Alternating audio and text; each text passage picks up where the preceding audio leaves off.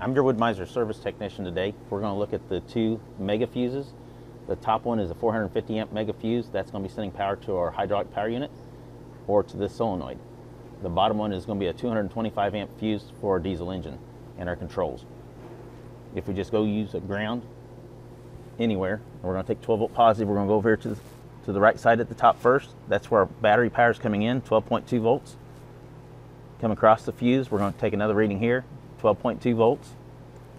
That 450 amp fuse is good. We're going to go down and check the 225 amp fuse. We got 12.27 volts there. So we know both of those fuses are good and bring power on through our system. That's how you test your two main fuses.